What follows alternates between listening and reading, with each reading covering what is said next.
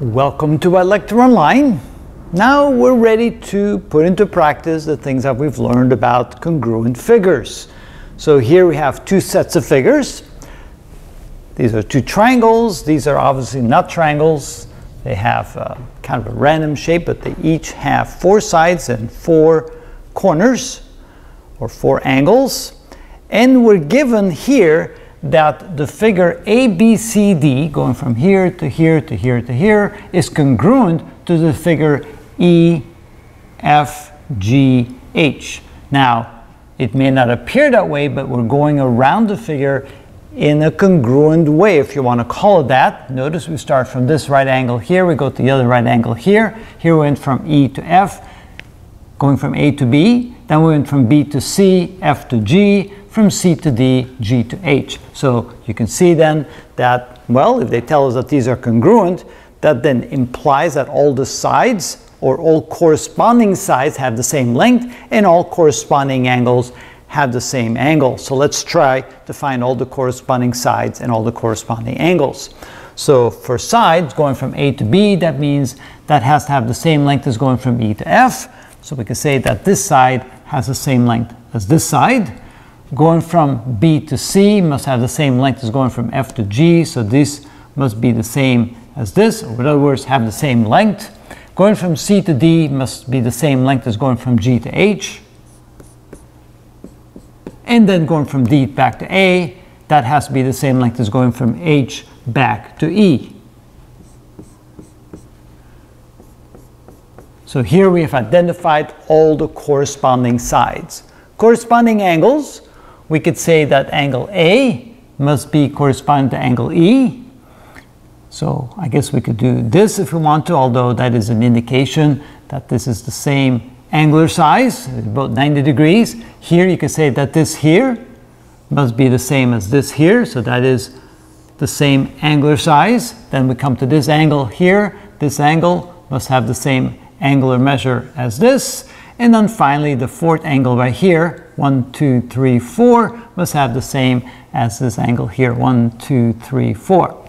So now that we've determined that, we've determined all the corresponding sides and all the corresponding angles, now what we can do is find the value for x, because these angles right here, angle D, must have the same angular measure as angle H. So therefore we can say that 4x plus 5 degrees must equal 105 degrees. If that's true, then we can say that 4x plus 5 must equal 105.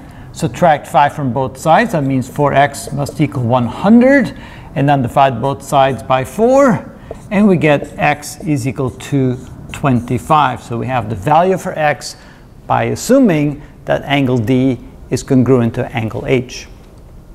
Now coming over here, here we have a slightly different task to do. Here we're not told that the triangles are congruent, but we're supposed to show, and I think I'm missing something on this side. I should have this as angle CD. So we go from A to B to E, CBD. All right, CBD. There we go. I was missing my triangle over here. All right, so now we're supposed to show that those two triangles are congruent.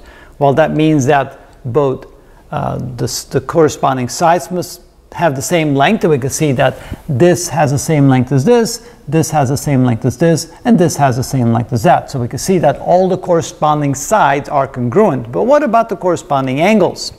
Well, to give us one more piece of information, we're shown here by the little arrows that side EA is parallel to side DC.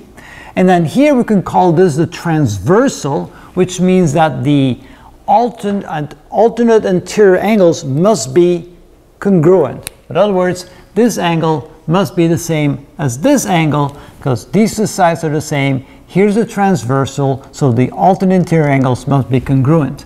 We can then look at these two angles and also say that those angles must be congruent because they're alternate interior angles. And then finally we can say that these two angles are opposite angles and they must therefore be congruent as well.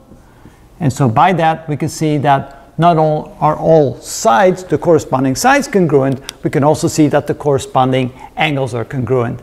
by the rules that we learned before. Again, we have two parallel sides. Here we have two transversals. We know that the alternate interior angles must be the same, or we should say must be congruent.